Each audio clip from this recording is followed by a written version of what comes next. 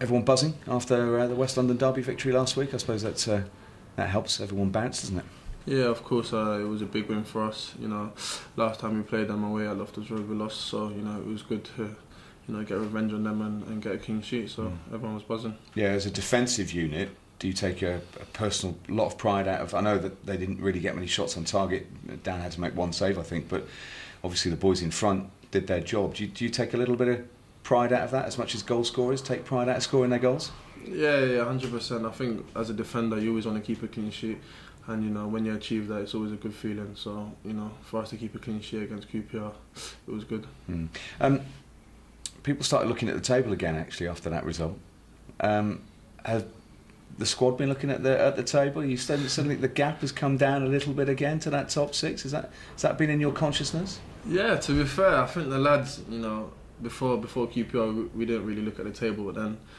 After the game, we saw the table. I think it's only like 8 points now between the playoffs. So I think as long as we keep believing and keep doing what we're doing right now, I think we'll have a good chance of getting in there. Is that actually useful as a target to go into? I know players, coaches will say, well, it's one game at a time.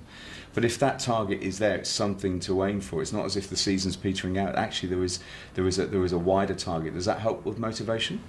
I personally think that as you said, I think we should be taking it game by game. I think if we keep thinking about the playoffs, and it might put us off our game. So I think for now we just need to concentrate on doing it game by game. Now the next two games are against teams who are in those sort of positions. They're above you in the table. It's away from home though. What are you going to do about this away form? Just one win. It's almost the contrast to the home form is almost unfathomable. Yeah, I know. I think away from home, I think we've played really well. We've dominated games away from home. I just think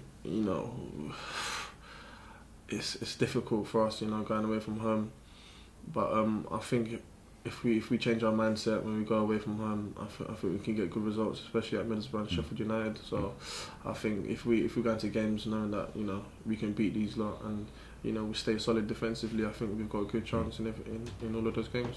You mentioned defensively, so you're now part of a back three. Earlier in the season it was more of a four at the back, and you and Chris Mepham in particular partnering each other.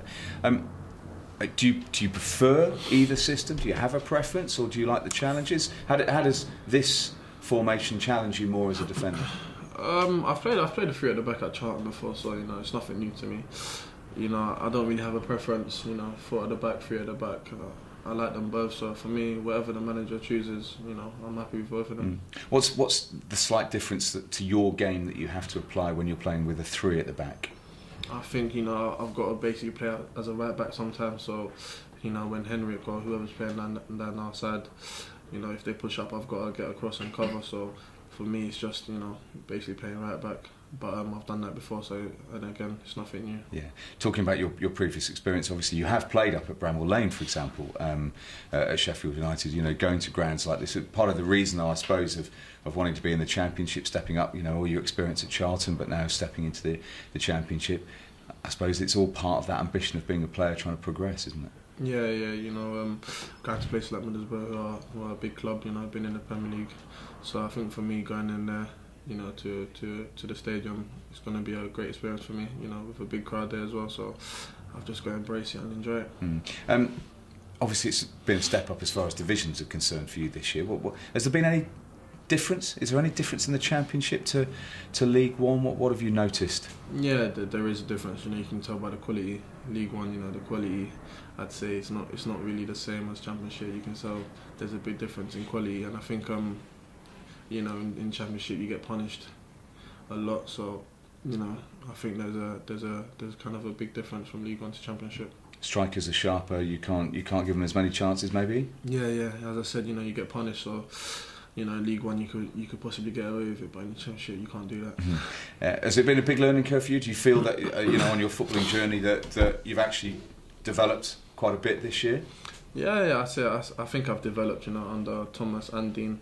you know, I think I'm learning every day when I come into training. So I think for me, it's just to keep listening and learning from the coaches. And early in the season, we mentioned it was, you know, yourself and Chris were the back two, and two relatively, you don't mind me saying, young players. You've now got a slightly different partnership at the back. What was that though? Was that, you know, you were both on a steep learning curve at that point, and you've seen Chris go on and obviously join Bournemouth. Yeah, I think for me and Chris, you know, we started off very well. You know, then I think we hit a bit of a, you know, brick wall. But, you know, I think for me and Chris, as we're both young, you know, it's a learning curve for both of us. And obviously Chris has now moved on to the Premier League, so, you know, all the best to him in his future. So, you know, now I'm playing with Julian and Johan, who are more experienced.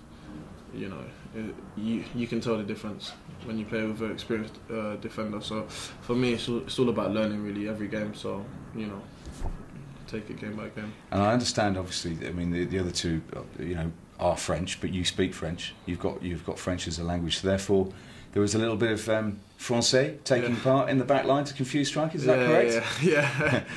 You know, we do it every game. We speak French, especially in corners, so that you know, the defenders can't understand us. So I think for us, it's a great thing to have. Yeah, I mean, has it actually helped? Does it become that sort of French back line? Do you think? No, it does really help. You know, in corners, you can tell that the defenders are very confused. You know, they don't know what we're saying. So for us, it's very helpful. So I think if we keep doing that and then, you know, confusing defenders, it will only help us.